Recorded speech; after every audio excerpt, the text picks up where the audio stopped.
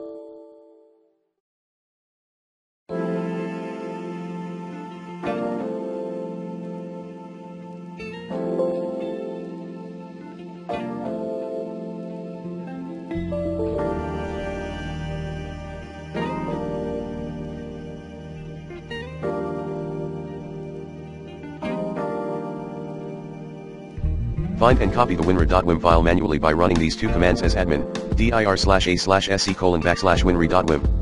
attrib hsc:/-recovery/3b09b7c-2b1f-110-b7a4771d71d6/winre.wim copy hc:/-recovery/3b09b7c-2b1f-110-b7a4771d71d6/winre.wim c:/windows/system32/recovery 5. Perform Windows 10 in place upgrade repair.